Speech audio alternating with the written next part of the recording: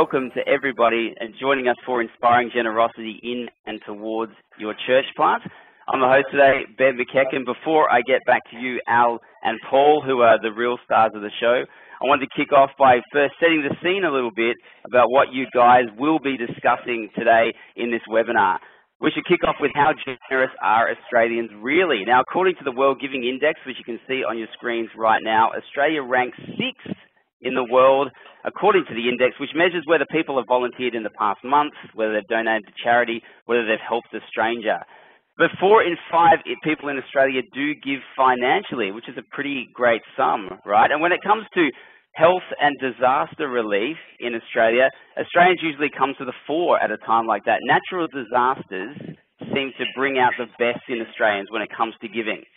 So that's a little bit of background about Australians when it comes to generosity, but how is that going to apply in and towards our church plant? Well, we're going to find out very, very soon with our special guest, Paul Harrington, and our presenter, Al Stewart. Before I get to you guys, Al and Paul, just be patient. I want to do a quick thank you to our excellent sponsors. Firstly, EA Insurance. If you haven't sorted out the insurance side of your church plant, you need to have a chat with EA Insurance. So go to ea.org.au.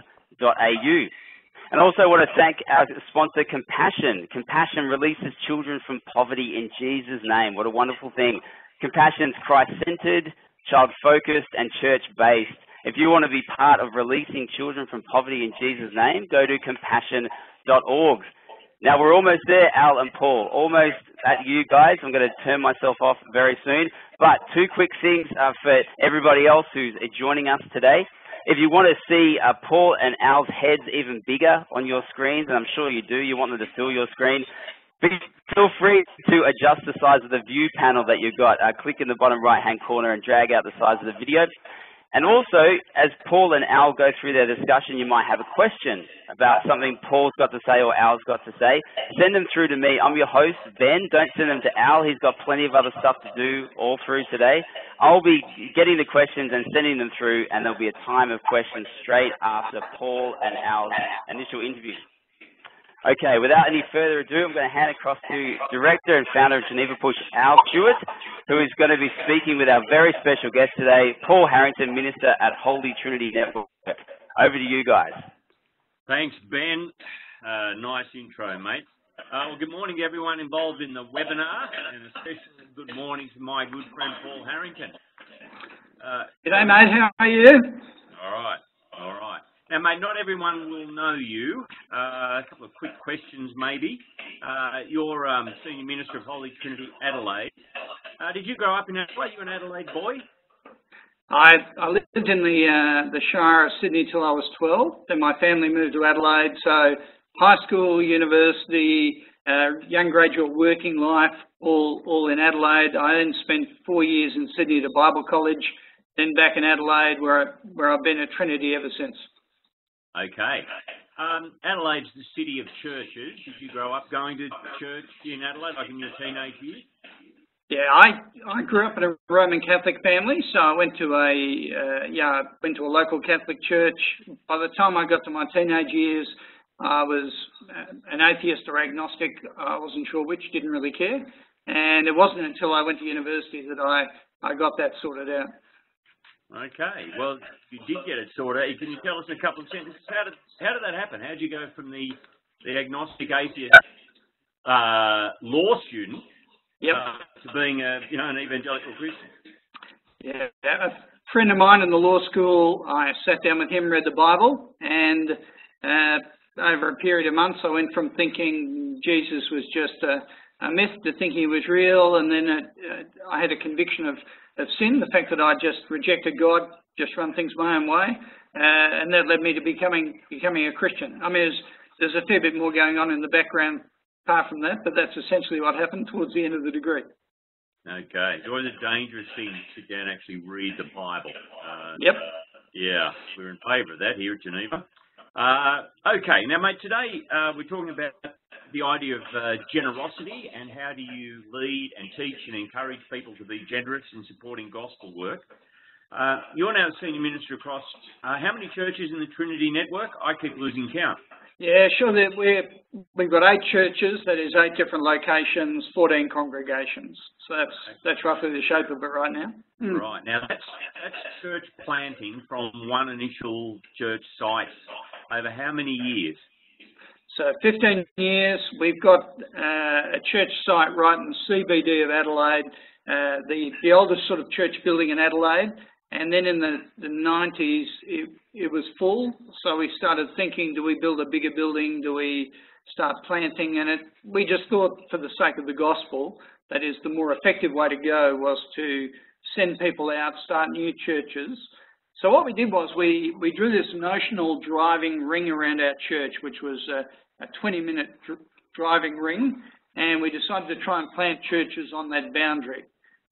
So we wanted to push people as far away from the centre as we could, because we figured in due course they might be able to plant further out from the city than that 20-minute ring.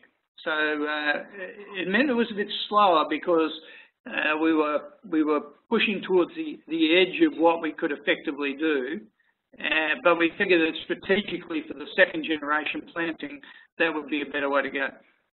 Okay, by the way, the slide that's up, that red circle is where the home base for Trinity is, not the 20-minute circle. In Sydney, that might be a 20-minute circle, given our traffic. So, mate, have you managed to have granddaughter churches? Have you got churches that have planted?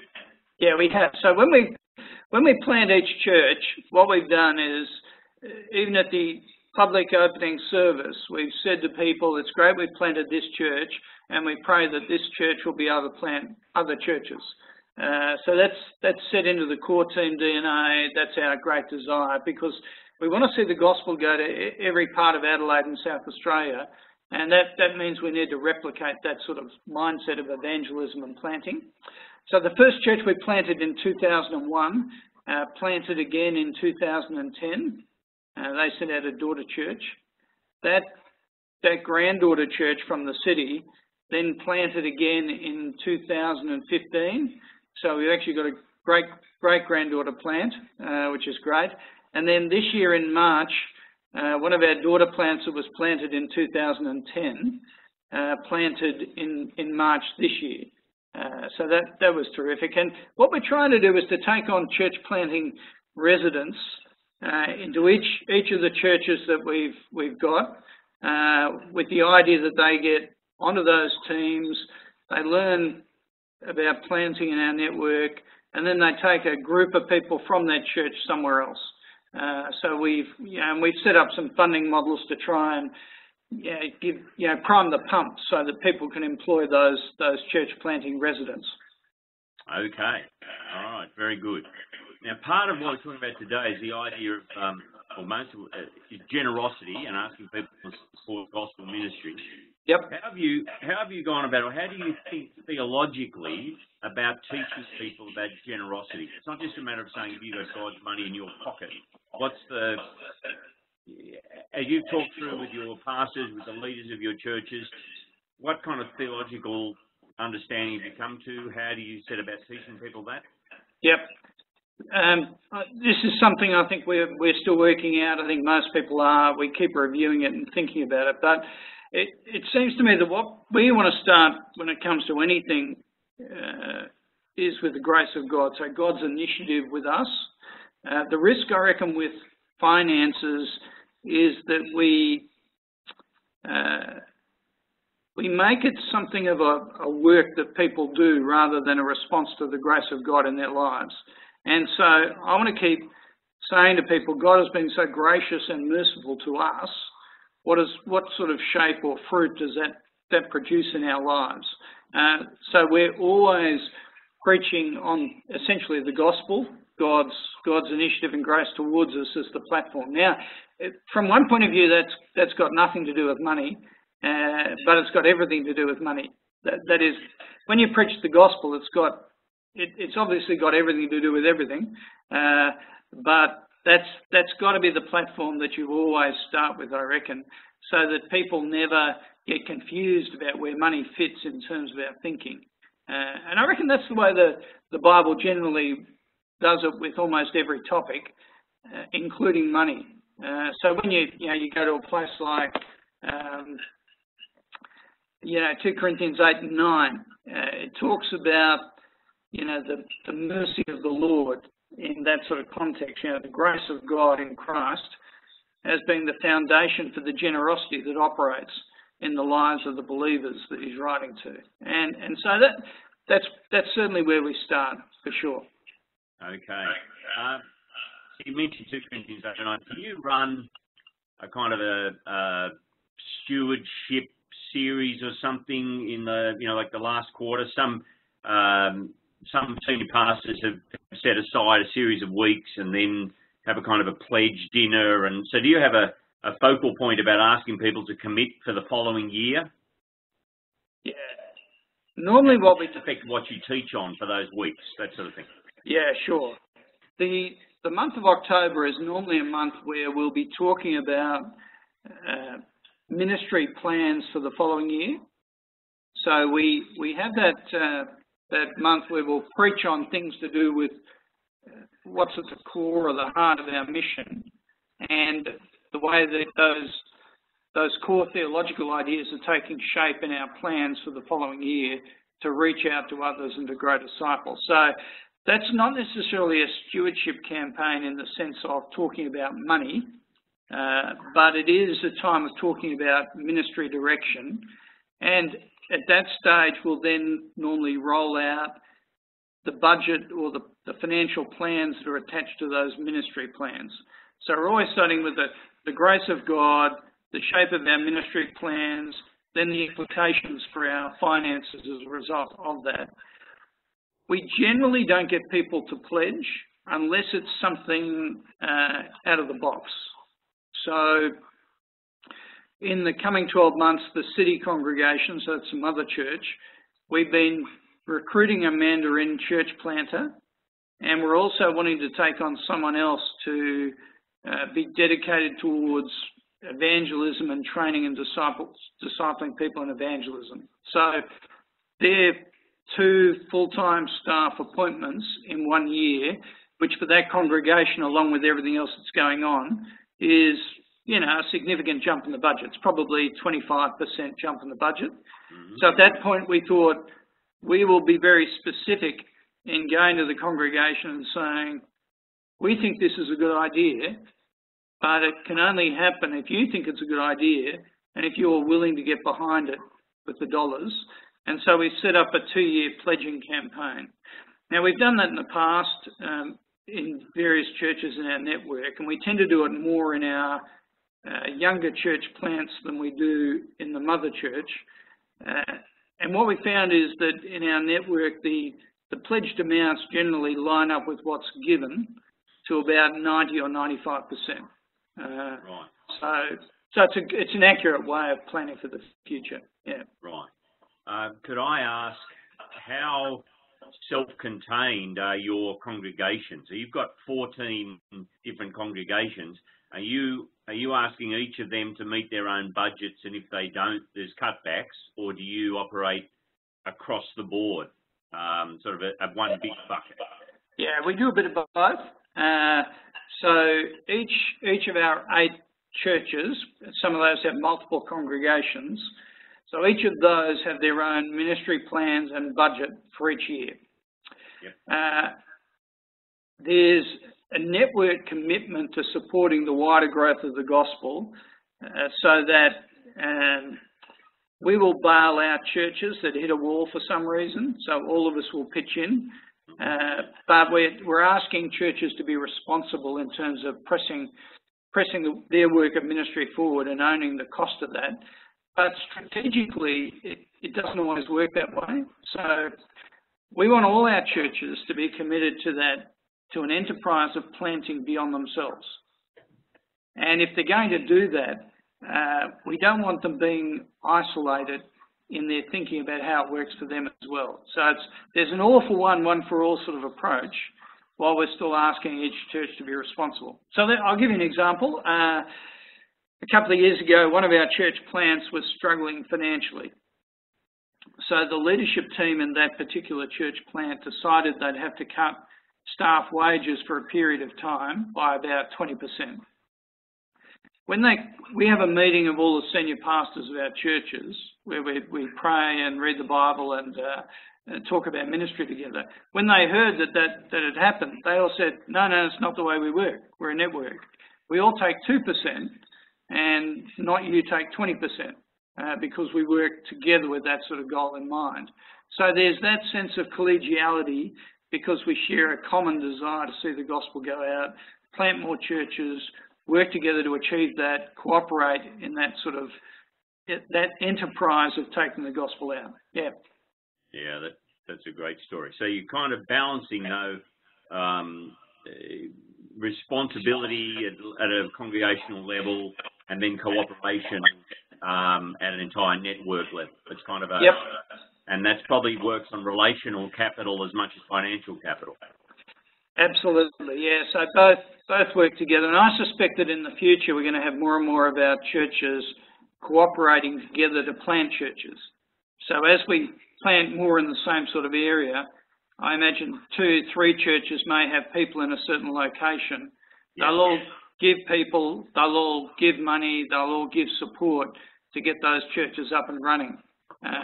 So there's that sort of culture we're trying to develop. Yeah, very good, very good. The next question is about, we want to run church meetings that are welcoming to outsiders, to people who aren't yet Christian, people investigating. One of the things that people are critical of churches is that churches are always on about money and want your money. Or yep. I know myself, I've visited some churches and then had someone hold a plate under my nose, and it's embarrassing when you weren't planning to give. How do you talk about money with visitors present? Do you have any particular kind of wisdom on that, any particular culture that you've developed? Yeah, look, there are lots of different thoughts on that one. One is that a lot of the work for finances can be done without being public at this, in our churches. That is, we've got lots of means of communication apart from the Sunday meeting time. Yep. So making good use of email in order to update people on what's going on, where the needs are, how that's happening. Yep.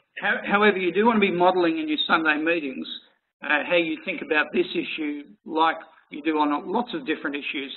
And number of those won't necessarily be culturally welcomed by people who aren't converted. So, the whole issue of sexual ethics right now is not necessarily the way our society is running in terms of Christian thinking, biblical thinking. That doesn't mean we should avoid it. So we've got to be able to talk openly about different issues. From there, I think if you're talking publicly about money, you still talk about the grace of God that motivates it. So an unbeliever may not hear it, but when they hear you talking about the great kindness and mercy and grace of God towards us, they're getting evangelized as you do that, even when you're talking about money, because they're hearing that Christians aren't just feeling obliged or having their arms twisted behind their backs. They want to give for the work of the gospel because they've experienced it in a wonderful way. So that sort of culture operates. I think that you want to make sure that the language is all around us, not you giving. I think it's too easy for pastors to talk to their congregations as if they're not one of the congregation. So I've changed in my thinking about this. Years ago, I would never talk about what I did financially. And I think it's because I misunderstood what the Bible said on that question of being careful about being open on this question of finances. These days, I won't talk about the dollars I give, but I might from time to time talk about the way I work out how much to give, or even talk about the percentage of income that I give. In order to help people understand that we're in this together, this is not me as a leader standing up and pointing my finger at the congregation and saying, you need to do better. I talked about this maybe 12 months ago, and I said, Sue and I, trying to work out how we can increase the percentage of what we give each year. So, we're up to somewhere in the 20s, in terms of what we give of our income, and we're really keen to see if we can push into the 30s. Now, I remember people afterwards were quite shocked because, firstly, they thought that we wouldn't be giving because we're staff, and then were a bit taken aback by the percentage that I spoke about, and asked how that could possibly be the case. So got into a number of conversations that were quite useful because it helped me tackle people at a very practical level as well, or discuss with them what's going on. So those sort of issues, I mean, we're like a lot of churches, we make it clear when we're talking about finances, if there are people who aren't members there, that they can take a bit of a nap at that point and, tune out if they want to. When we're preaching on it, I think modelling the whole question of why we give, the motivation, the fact that we're serious about finance in a world that, a Western world like Australia, which is culturally idolatrous when it comes to money and stuff, that can be quite challenging as well. So, I think you just do it openly and as friendly as you can. Yep. It is interesting. When you speak on money, there's a quietness or a stillness in the room or an intensity that's not there with many other topics. That's, you're really close to where people live. Okay, so take yourself back 20 odd years, or let's imagine that you're an even younger man and starting up a church plant. What kind of key principles would you want to put into the DNA of a new church plant as you're starting? What would you say? The young guy says, we haven't got enough money, we're struggling, whatever. As you build the first 1, 2, 3, 10, 20 years of a church, what DNA would you put into the church about giving and culture that way? Yeah, okay. I've probably changed my thinking on this over the last 20 years, in that I think that often when I'm talking to church planters, they realise the desperate need for money, to get the church up and running, but they're pretty cautious about being open about it because it's not their high priority, and quite rightly. They want to be about evangelising and calling people into the kingdom. So they don't want people to get confused about the fact that money's still important. And yet, there are a whole lot of reasons for putting money on the agenda, including the practical needs of the church. What we're doing these days is we're getting right from the outset, when the core team is forming and praying about the ministry direction of a church, we're getting the topic of money on the agenda. And I'm encouraging our church planters to be clear about what they're doing personally, financially, when it comes to church planting, and putting that on the agenda squarely with their core team, and asking their core team to actually pledge very clearly what they're doing for the first 1 to 3 years of the church plan. Right. So that the core team own not only the ministry direction of what they're trying to do, but all the incidental implications of that, including finance. So you would say pledge for 1 to 3 years? Yeah. Yep, okay. Yep, and the reason for that is because it helps people. It's not just a financial question, but it helps your core team know they've signed up for a period of time, especially when the fun part is going to be the first 6 months, and then the hard work part is probably the next 2 years after that. So there's a sense of signing up for ministry and signing up for, the finance commitment that's involved in that. And I think that's a really helpful thing to do. Okay. By the way, to say that people involved in the webinar, if you'd like to send questions in now, you can send questions to Ben, our host, and they'll be passed on to Paul. We're about to move into the second half of our time. Paul, let me know, before we go to questions, one more thing. I think it was Peter Drucker, the business guru, who said culture eats strategy for breakfast. In terms of church life, we've already talked about kind of the wider culture. I think that's right, culture eats strategy for breakfast. And how have you developed this culture of generosity? Do you have any particular tips for, younger guys, people in other churches? How do you develop a culture of generosity? Yeah, I think the culture of generosity is not just a generosity when it comes to money. It's a generosity that operates everywhere. So what you're trying to do with the church plant is to build a community of people that are generous with the gospel. So they're really keen to evangelise because they think it's so wonderful, the grace of God in Christ, that they want to share it with everybody.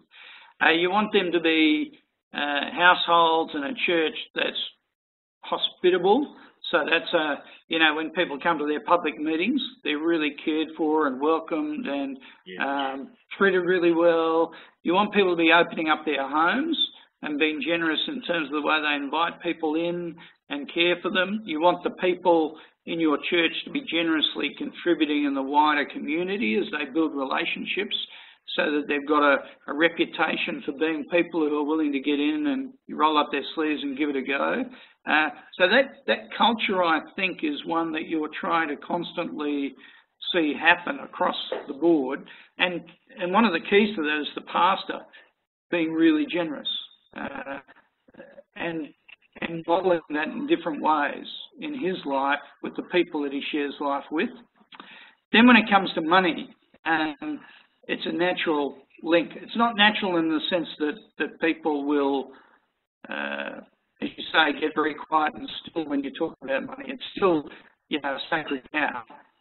But nonetheless, people will see the lines that are drawn between who we are as a people and what it means for our money in a very clear sort of way. So I think I'm all for that idea of seeing the culture of the church established and having an alignment with that culture and the question of finance. Yeah. How can you've got several thousand people in your church. Yep. How does Paul Harrington go about demonstrating generosity? You've only got 168 hours of the week, and you're not Warren Buffett with money. How do you do that? Yeah, a number of different levels. So I think when I preach, I try and communicate that. So I want people to know that the gospel of God's grace and mercy is still real for me. So I keep remembering the generosity of God and reciting that as I preach. I keep trying to, when I preach, highlight generosity in others. So try and find the heroes that are doing evangelism or hospitality or serving, that sort of thing. Yes.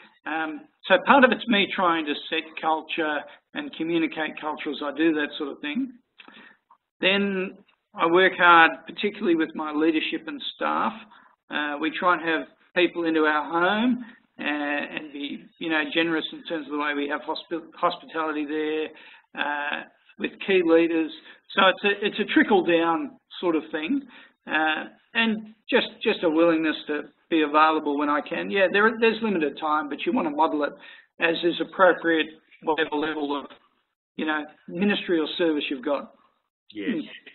I think if I could say, without blowing wind up your skirt, you're a busy man. What I've noticed is when you have time for people, and that is if you're talking with someone, you're calm, it's not rushed. People appreciate the fact that they feel like they have time with you. I don't know how you do that, but you manage to do it. Yeah, a question from Todd. When Paul was talking about the outside and speaking about money, do you take up a collection regularly during the service, or is it direct debit and that kind of thing? So do you still pass the plate? Are you looking for cash giving, or is it all over the web, direct debit, that kind of thing? Yeah. One of our churches doesn't take any collection at all. Most of the others do. It's interesting, most of our income these days does come by electronic means, so that's the primary way that people give.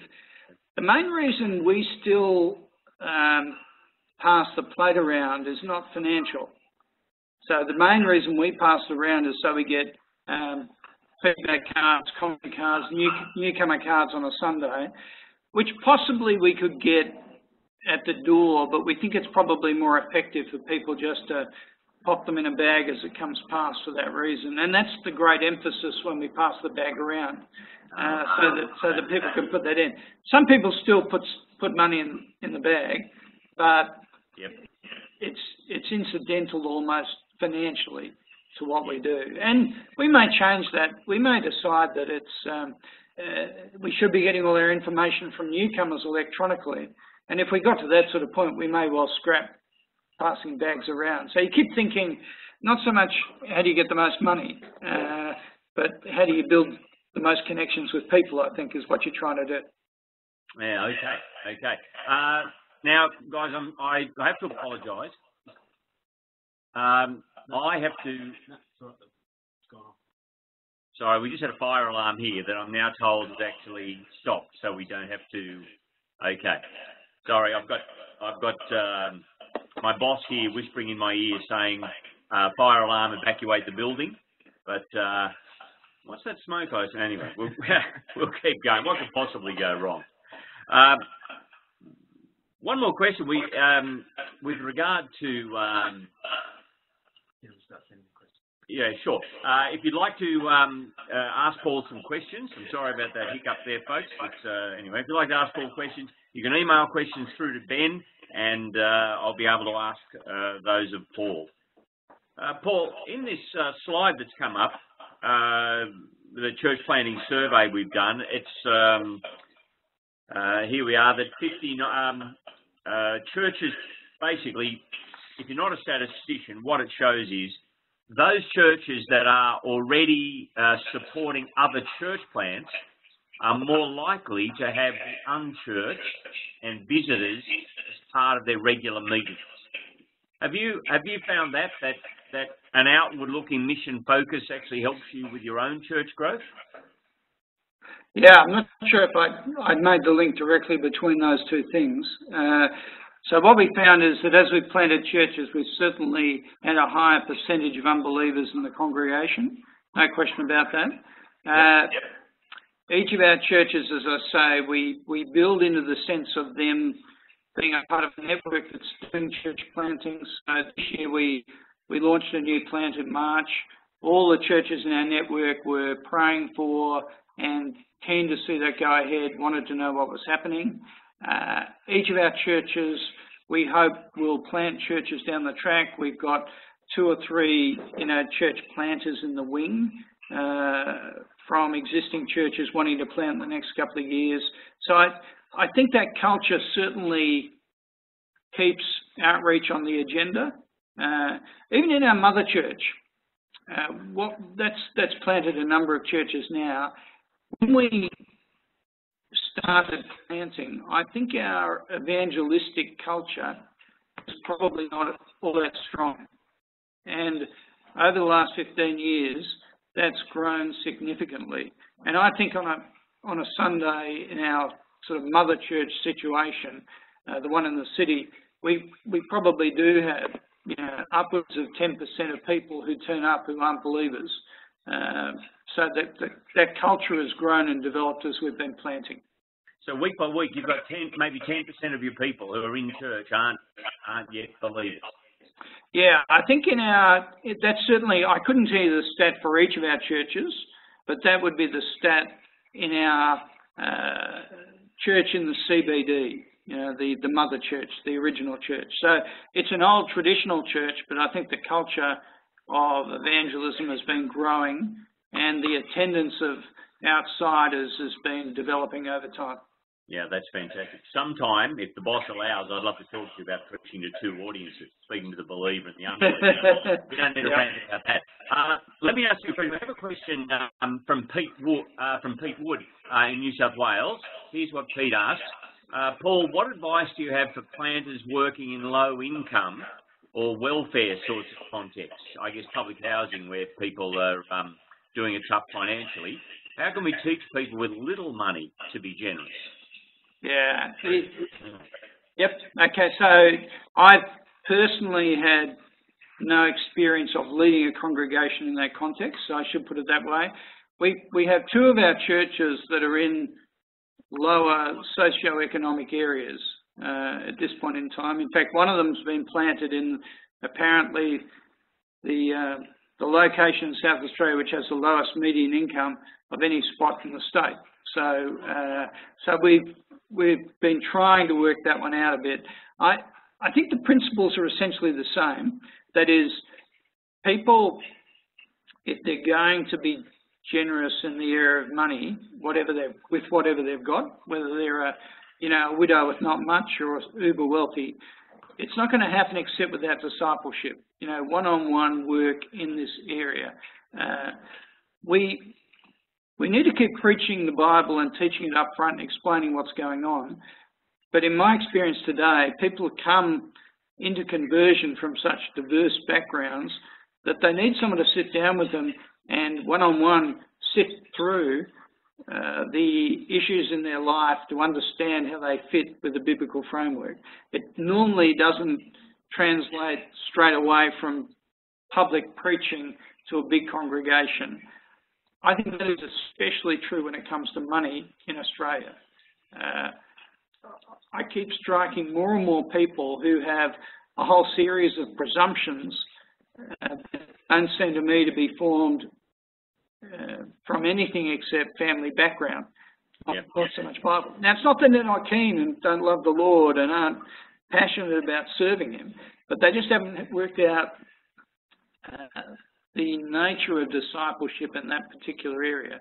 So I take it whether you're in a wealthy congregation or a poor one, that's the work you've got to do in each of those spots. I think the particular challenge, especially in a more of a welfare context, is that you may have the work may take a few generations. I know someone who works in the APY lands, and they were saying that in their particular context, some of the issues that are ingrained in those communities may take several generations to work through. It's not going to be a 5-year changeover. It's probably going to be a 30 or a 40-year project. We've got missionaries in Cambodia who, in the aftermath of Pol Pot, they've been told that it might take 300 years for that country to completely recover. Now, that is just huge in terms of the way in which those people have got to think about discipleship, generational discipleship over a long period of time. My guess is in a welfare context, you're faced with some of those sorts of ingrained issues that you've got to keep working at over a long period of time. Then what you've got to do is face the challenge of, if I've got a congregation of 100 in a really wealthy part of Sydney and a congregation of 100 in a really poor part of Sydney, the chances are the income from the 100 in one spot to the other will be dramatically different. But it's not their fault. Do you know what I mean? That's just the way it goes. So the pastor has to be patient and faithful where they face more challenges, or particular challenges in that area. The wealthy person will, they'll face the camel through the eye of a needle problem. And that's, the pastor has a big challenge there, breaking through the heart in that context. May not be the problem in a welfare context where people are more open to seeing their need. There'll be a financial implication though. So, it just comes with the territory. Yep. There's other issues too, like I know parts of Sydney where the minister is the lowest paid member of the congregation. And there's parts of Sydney where the minister would be the highest paid member of the congregation. Living in the biggest house. Living in the biggest house. Yes, that's right. So what do you, what do you do? How do you sort that out? Now, a question from Don. Paul, how do you approach hiring from a financial perspective? Do you have a budget and then hire, or do you need to see an upward trajectory before hiring, or set a vision, have a need and go for it, expecting the giving to lift? So I guess I'd put it, do you need the bungee cord tied on before you jump, or are you hoping it can be tied on sometime in the future? Yeah. When I became senior pastor at Trinity, where I am now, we had a system of meetings where we would have a finance meeting and a property meeting, and then a meeting of our elders where they received a finance and property report, and then they worked out what we were doing. What happened was we tended to hear all the property problems we had, all the money we didn't have, and then we'd make decisions on that basis. I don't think that was all that helpful, as it turned out, and so we scrapped the nexus between the two. So the principle we're working on is, how do we plan for ministry to grow and gospel work to extend, and what resources will help us do that? So we're tending to plan for growing budgets on the whole, and that's been our pattern over a number of years, where we've had double-digit growth budgets generally across our network. But then you get to a point where, for example, in South Australia, the economy is, done a bit of a tank over the last couple of years, particularly with the mining boom going down, and we can't ignore that as well. So we need to be realistic about the way we plan for the future. So as I mentioned earlier, we've got a staff member coming on board next year. We hope there will be one. And we're asking people to pledge for that. That's because that's on the back of already an ambitious growth in budget. And therefore we think there's no way we should do that responsibly unless we get commitment to that. The other thing is, by getting that sort of pledged commitment, where we draw people into thinking through what we're doing and why we're doing it. So they're engaging in our ministry plan, and that actually helps them in terms of owning what we are doing together as a community of God's people. Yeah, it's a bit of both. I think generally the task is to plan ambitiously and then to cut your cloth afterwards as you go. Okay, so it does take some faith or courage to step out that way. Yeah, I think it does. But I think people respond to a gospel challenge. They normally don't respond to a financial one. Yes. They do. They love to see the gospel going out, and in a healthy congregation, generally our people, when they hear we're wanting to plant a church, or we're wanting to do more evangelism, or we're wanting to reach a group we haven't reached before, I guess, I stand on the shoulders of people who've worked hard before me to establish that gospel-hearted community, and they generally respond. They will say, this is a good thing, let's give it a shot. And I think that God's people generally will do that in most spots. Yep. Okay, I reckon you'll get your Mandarin fast. Question from Chris in Victoria. This is about a very big issue. I'd like to hear experiences of whether to stay renting property, working to raise capital for a building. When do you know the best cost of stewardship is to move from continuing renting, getting a building, a building which is greater gospel impact? Wisdom on when to buy, when to rent, that issue, Paul? Yeah, sure. The churches we've planted here in Adelaide are all meeting in rented facilities. So that's been our current pattern. We haven't done that because we think it's wrong to buy or to have a capital campaign, but it seemed to us that probably the most effective way we could get going and do the most evangelism to start with was to not tie up our money in real estate. So that was our policy as we got started. And I think whenever you stop for capital campaigns or you have to put a focus there, inevitably it will draw funding away from gospel initiatives. So you'll need to pause in terms of the way in which you expand.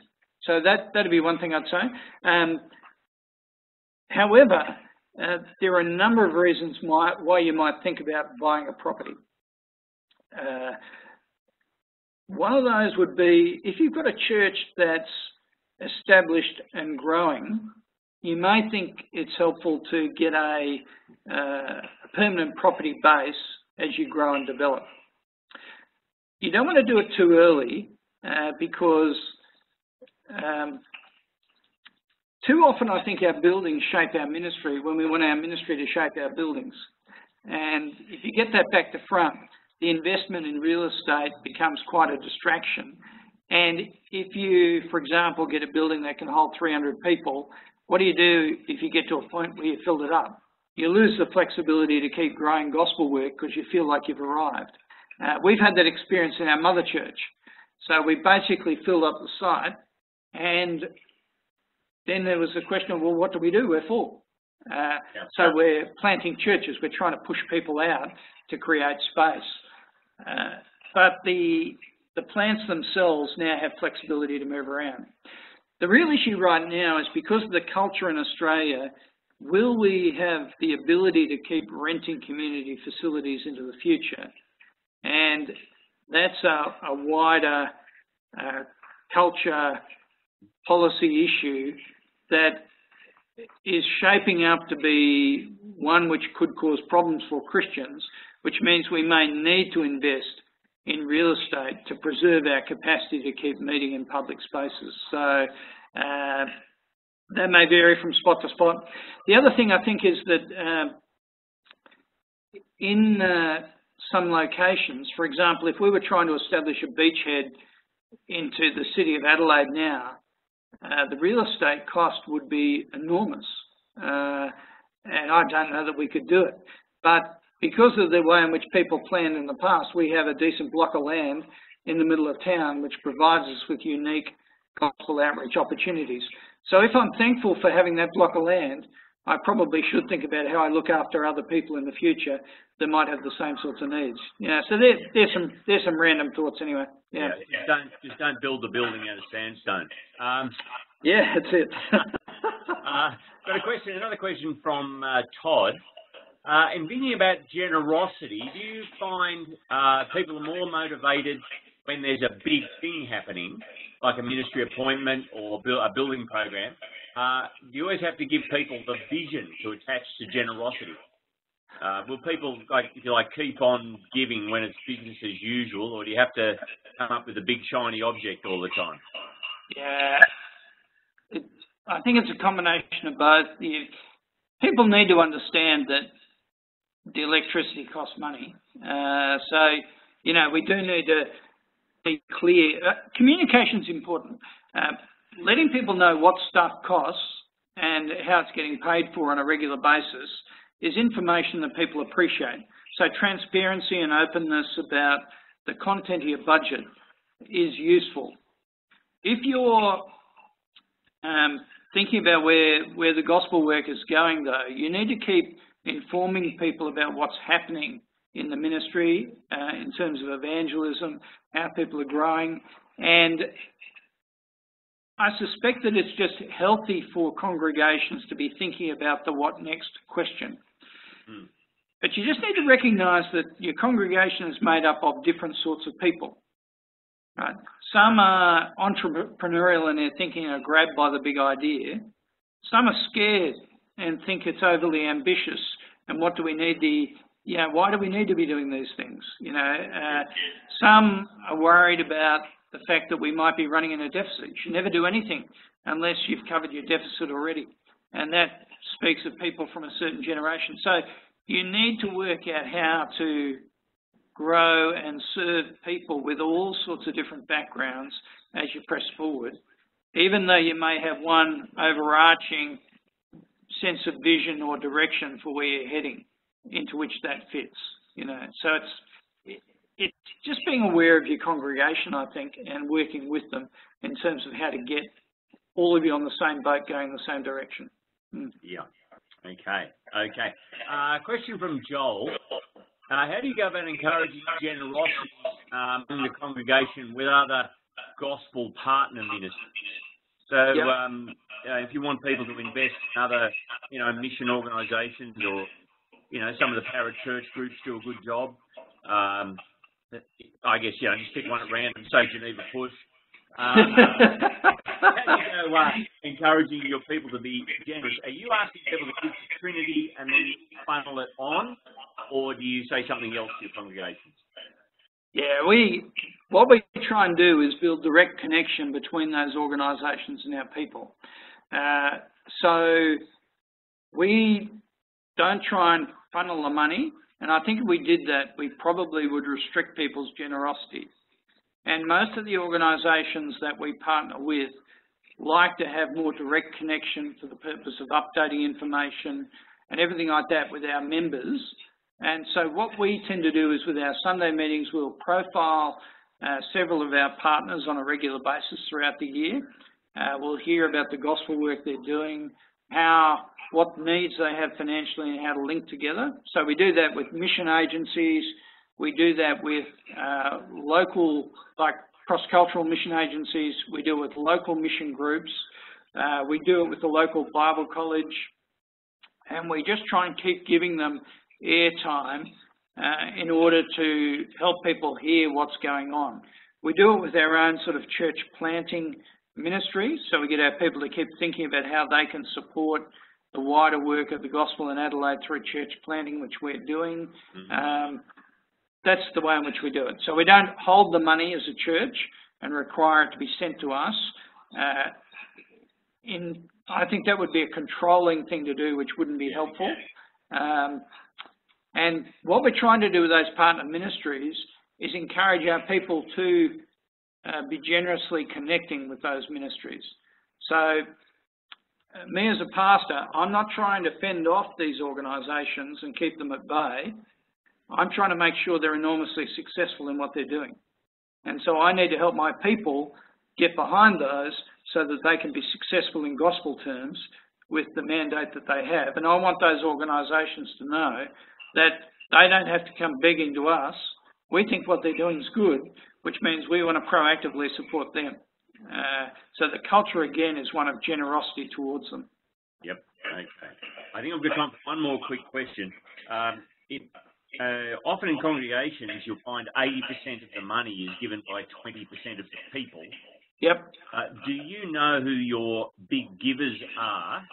And would you encourage your pastoral team to know who the big givers are in terms of people who make large contributions, that you're closer to them, or you're aware of that?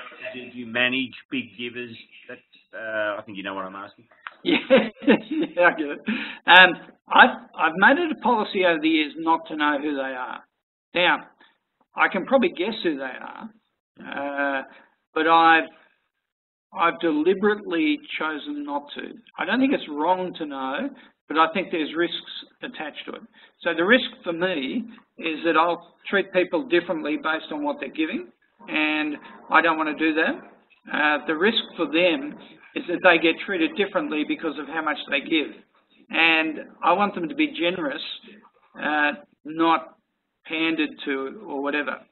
Now, on the other side of things, though, to know who your generous givers are, it can be appropriate for you then to be saying to them, you're no different, you've just got a lot of money, and you ought to be using your money for good purposes, and I've got a good purpose for you to give towards. So that's a good thing to do. I feel like, for me, there's some risks attached to that, so I'm careful in guarding my own godliness when it comes to it, and also, as I said, trying to guard the godliness of the people who are wealthy too, and just to make sure we're looking after them. So that's the policy I've approached, but I don't think it's wrong to know, and I know other people who do that, and I think they handle that well. For me, I've just been a bit more careful. Okay. I think I've got time for one more quick one. Some pastors will get their treasurers or elders or church warden, whatever your particular denomination, to talk to the congregations about money. I've heard another pastor say treasurers count the money, senior pastors have to raise the money. Do you have a policy on that? Thoughts on that? Yeah, look, I think my general principle is that the pastors probably need to be very clear about where we're going as a church and why people need to be generous in giving towards it. So I think the pastor will set the vision in lots of ways. You want to guard against that, though, because you want the congregation to own the financial direction of the church. So having an us rather than an us-them mentality means you will get other people talking about it, or running events, or giving information, or providing updates that helps everyone. And so I think the big picture thing is probably going to be driven by the pastor, and then there are other ways in which your congregational members with treasury type roles or leadership roles can step into the space and encourage generosity as well, and even model it by saying what they do, which I think can be really helpful. Yep. Okay. Well, Paul, we've come to the end of our time. Thank you for your time, mate, and may God keep blessing the work of the Trinity Network in Adelaide. Very kind, Al. It's been great to catch up with you today. Okay, mate. Thank you for your wisdom. I'll hand back to Ben now. Thank you very much, Al and Paul. Guys, that was fantastic, talking about inspiring generosity into and towards your church plant. I'll just turn off the videos of Paul and Al so they don't have to sit there and keep staring at us as we finish this off. Gentlemen, thank you so much for that. And another quick thanks to EA Insurance and Compassion as well, our sponsors for the Planter Session webinars here at Geneva Push. Speaking of the Planter Session webinars, go to genevapush.com and check out the Planter Sessions archive. We have an enormous archive full of resources of past Planter Sessions. We've got videos, we've got blogs, we've got wisdom lists, all that kind of stuff. Speaking of Planter Sessions, the next one is coming up on July 6th at 9:30 a.m. We've got Mikey Lynch, one of Geneva Push's founding directors, speaking with UK pastor and evangelist Pete Woodcock about his experiences pioneering new congregations from scratch and utilising the remnants of an older work to start something new. Now, during that discussion, we'll be hearing about the relative advantages of each approach, the risks, the practical implications, and most importantly, Pete will help us understand what factors help us decide the best approach for reaching the region God has brought to our attention. So, join Mikey and Pete on July the 6th at 9:30 a.m. To register, go straight to genevapush.com and register right now.